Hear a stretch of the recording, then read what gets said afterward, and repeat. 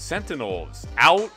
Back-to-back losses. 100 Thieves out. Cloud9 on the ropes. What has happened to North America in this LCQ, Sean? That's a good question. I was really, really hoping that the form of the other NA teams would be good. When 100 Thieves lost, like, I had heard pretty good things about them from behind the scenes, like their scrims were going well. So I was like, oh, but I also obviously heard Sentinels was playing well. Sentinels were apparently the scrim bucks were saying Sentinels were crushing it. Yeah. So we could put a whole lot of stock in there, as I believe. Yeah. So when Sentinels won that series, I had a lot of faith in them, or whoever won the Cloud9 Sentinels series, kind of like running the lower bracket. And to be where we're at now, I can't believe it. Like, honestly, based on what we saw in the regular season and what we knew coming into LCQ, you know, like, my big thing was like, okay, Furia was my other contender and Quick wasn't playing. And just the fact that, like, they're playing with a new lineup, maybe not a lot of cohesion there. I didn't expect them to make a deep run, but I certainly didn't expect them to lose to Crew. And obviously, Crew was 0-9 in the regular season. There's no reason for me to expect them to make a run. And then MIBR is also playing with a 6. There's no reason for me to think they're going to make a run. And Leviathan was like kind of like the wild card for me. Like, I was like, everyone always says these guys are insane in practice. Mm-hmm. And I kind of ignored it because I was hearing it again. And after I saw what Crew did to them, I was like, okay, Leviathan are going to get bodied in lowers. Like they're done. Like, they're done. And for them to just 2-0 Sentinels in the way they did, it was pretty dominant. I mean, dude, I'm going to let you know, like, behind the scenes, it was 6-2. I think even like Sideshow during a timeout was like, why did Leviathan pick this map? And we were literally saying the same things. We were like, why did Leviathan pick this map? Like, Sentinels looked so insane on this yesterday. 6-2 in a double duelist fracture comp, Rod, where the duelists were 1-9, which is what Taco was, I believe, and 2-10, which is what King was. And yet they ended that half 6-6. How is that possible?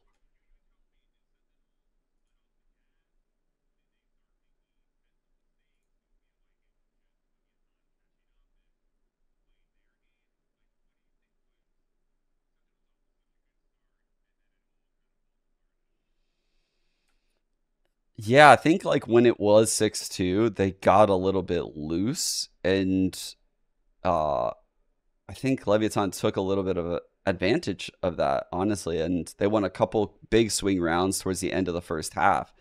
And then when we switched halves, you know, and Leviathan won that pistol that really kicked things off, there was like no rounds where Sentinels really were super competitive. They like won the bonus. I don't remember what round 20 even was. It might have been like a thrifty or some like weird buy.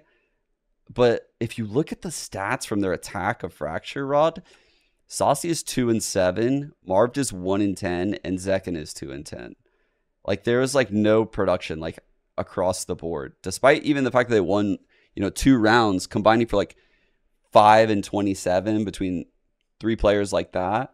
When we saw what Saucy did yesterday on Fracture, it just wasn't a good day for Sentinels. Like, honestly, they didn't look like themselves, despite the fact that they started off looking so hot. Like, I don't know. It's like once Leviathan started like fighting back, they looked incredible. Like, they started doing like all kind of like bait setups. Like, Shy was like baiting perfectly for Taco, who was like top gen, like spraying through like a canteen smoke with like a turret in front of him and stuff.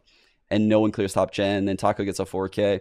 And once Taco came to life in this series, it was really, really difficult at that moment for Sentinels to do anything.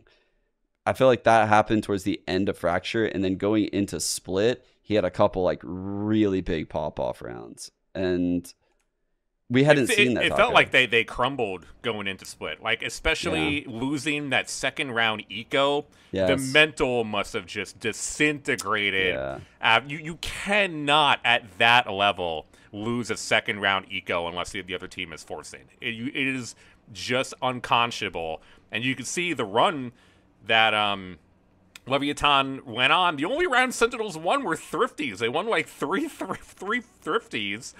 You know, in that first half, it's just, you can't do that. It really felt like the end of Fracture bled into like the opening of Split, and then it was just not possible for them to make a comeback. I totally agree. That second round really took the wind out of the sails, right? Like, I was honestly a believer after they won Pistol. I was like, oh, what a great start. Like, everything's going well. And I mean, I broke down the second round, I think, at like halftime of that game. Beautiful, by the way, Sean. Beautiful. Loved it. Perfect breakdown. Everyone in chat is like, God, Sean is so smart and hot and beautiful. It was great. I know you went over time. No one said that. Yeah. I know you went over time. Oh, yes, they did. It was a lot of me typing, but we did. Okay. Thank you, Rod. Thank you. Of Defending course. me. You know, of course. Yeah, it was a rough series for Sentinels. And like, I think they lost that second round, and I don't know, they just could never recover. Like, again, it was like just a very, very poor attack half. It was kind of like uninspiring. They gave up quite a few first bloods. You know, in that half, they were 2-10 on first bloods on their attack half. So even the rounds they won, you know, they were probably coming from behind in those rounds, and that's just not good enough. Like, and honestly, the score could have been worse. It could have been like 13-2 or 13-1 because Sentinels won like 2 or 3 Thrifties themselves. So it really felt like, you know, after the second round, the series is pretty much done, and their season was pretty much done. Yeah, I mean, honestly though, like, Leviathan looked ridiculous in this series, like, and that's where it gets so weird, because while Crew stomped Leviathan, like, the way Leviathan played here in this series, I'm like, ooh, are they playing with that, like, I don't give a fuck attitude now? And, you know, like, I watch the players, like, swinging for fights. King is just dominating people. Taco looks like he has confidence again. Naswar always looks really, really solid when I watch him. But Shy was the player. Like, honestly, this guy is stepping the F up. Whenever I watch him, he's the one that has, like, these, like, swing round moments where he comes up really big in, like, super key moments of the game. And you never really notice him on the scoreboard after. Like, I'm looking at the scoreboard right now. He's, like, you know, 10 and 11 on the Sky on Split. But I vividly remember him holding down, I believe it was, like, one of the first guns on Split in the A site behind Sign, where he gets like a 4K. He's never like making plays is the problem. So like, he'll never be at the top of the scoreboard. He's securing rounds by like playing really smart. And God, has he like closed out some really key moments here in LCQ for them. Yeah, I mean, probably, you know, the Crew and Leviathan players, all the Chilean players have been playing with each other or against each other from the very beginning of the beta of the game. So those two teams have such in-depth knowledge of each other that I'm going to assume that, like, considering the Leviathan versus Sentinels match, that even though Crew kind of stomped Leviathan, it's probably more of a matchup issue than it is, like, given the current form of each team. Yeah. Yeah. They played against each other so many times. They know each other's tendencies so well. They've been former teammates of each other. I feel like that is a lot more to play than like just Leviathan. Maybe they just underperformed too in the previous series. Maybe you're right. Like, honestly, we did mention that before, and the teams have scrimmed each other a lot. There's no one to scrim against right now, right? You might be able to catch a couple of scrims against the champions teams that are from PCT Americas. Some of those teams went home to their like respective regions for a little bit of a break, and some of them, you know, just aren't scrimming on certain days. But then, so you mostly have to scrim against other LCQ teams. And once teams are eliminated from LCQ, it's even harder to find scrims, right? Because there's not much of a tier 2 scene right now. The Ascension tournament's over. Challengers is over. Tier 3 scene, I can tell you from experience scrimming against like a tier 3 team, it is practice, but is it like efficient and effective practice? It is very difficult to get like a lot of value out of those scrims, like, because a lot of the things you're doing, you're like, man, like we can't really do the things we would do against a really good team in a match because they're not going to play that way. And we also don't really know if like our holds are very effective, like how we're holding, because they're also not as mechanically skilled at punishing them. So it's very hard to really get like true value. And you have to have players that can like understand, like, you know, like after every round, like, did we win that round based on skill, or did we win that round based on like strategy? And so you have to do that for every loss, every death. And it's way harder to find effective practice again right now for any of these teams. I'm certain of it. What happened to your boys? So we talk about how disappointing Sentinels have been, but even they were able to beat 100 Thieves. So that does not make 100 Thieves look good at all, considering Sentinels lost back-to-back matches directly after. What's going on over there? Or how do you feel? I definitely feel like super bummed. Like, I'm not gonna lie. Like, I feel like a pretty close connection. Obviously, it's like all the players, right? I like was pretty pivotal in building the team, and I coached them, and I was around them a lot, and they're all great kids. Like, honestly, they're like the sweetest people like I've ever met. They're so kind, like everyone on that team, and just to see like how the community obviously reacts when they lose is painful. Like, I couldn't even stomach reading like the match thread. Like, it was just like, oh, I just felt so bad for them on so many levels. They did not play well. Like, I'm not gonna like sugarcoat it. I think the moment might have got to them. There's a lot of mistakes they made in that series. I kind of broke down a couple of the games right after I co-streamed them live, and then after the day I went back and like rewatched them and kind of broke them down further. And there's just a lot of like panicky decisions that like the moment might have got to them. And that's kind of like what I said before the series, right? Like, I would trust Sentinels more in those moments. And listen to some interviews of like Stellar afterwards. They had never played a Yoru. They had never played one on Bind. So like, how insane is that they just never have played one? And their Bind is apparently insane in their practice, right? Like, it was going really well for them. And all of a sudden here on match day, they play their first Yoru. Like, that is just an awful feeling. Like, I'm not gonna lie, it happened to me once when I was coaching 100 Thieves, where we were in like a Sage comp on Haven, and FaZe like mirror comped us, and we literally were beating every single team on Haven in practice, but every other team wasn't running our mirror comp. It was the only time we had ever played our comp, and they beat us. Because like, it's a little bit different when you're playing, you know, like a team that knows like a lot of the tricks and the limitations of the comp. Like, I actually think the things that 100 Thieves did in that Bind game were quite good. It's just they made a lot of mistakes along the way. Yeah, it really sucks. I don't really know what else to say. Like, I don't think they are as bad as that result showed. Yeah. But I also don't really have a lot of faith if they would have like made it through based on what I saw and what I've seen happen to Sentinels. So like, I don't really have like a lot of cope in me, or like, I'm not gonna like try to spin some weird thing right now. It was just sad, you know, just didn't feel good.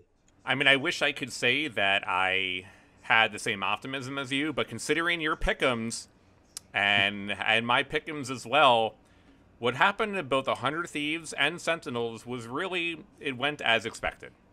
I thought Sentinels would win the first series, and then I thought that they were going to lose back-to-back series, and that both teams were going to be going home and have their seasons end early. And now it's, where do these organizations go from here? Last week we speculated on the potential, moves that both teams could make. spurned by Ye and his comments about who's going to get fired.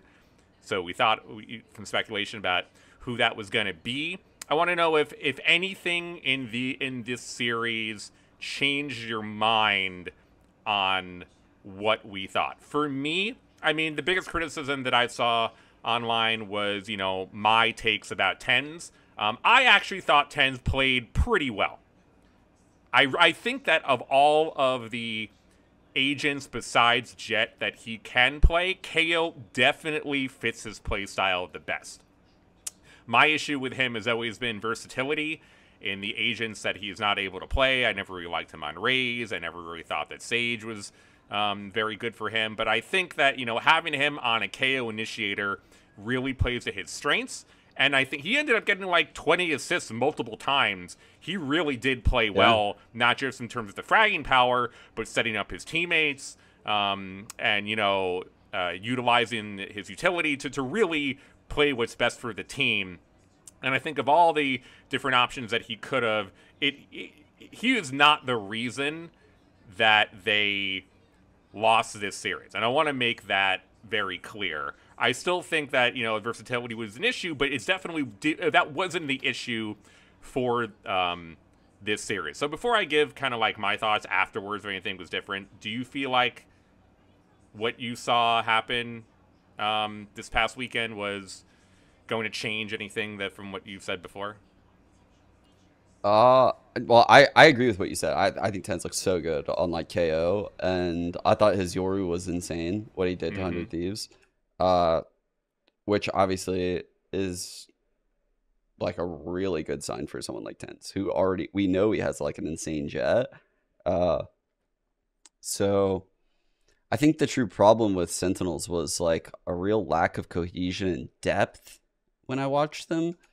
Like they didn't have a lot of like stuff to fall back on. Like their mid rounding was incredible. Like when I would watch like Saucy and Penkata on like Fracture, when like the round broke down and they were like out of a play, or I'd watch like Marv like kind of running around and he had like an ult planned. I almost broke down like a round on Fracture where he had like this ult like plan, and they did it in their first game where like if you take a main, the cam sees you, they fault line, they brim ult, but then they like kind of went off of it and mid-rounded.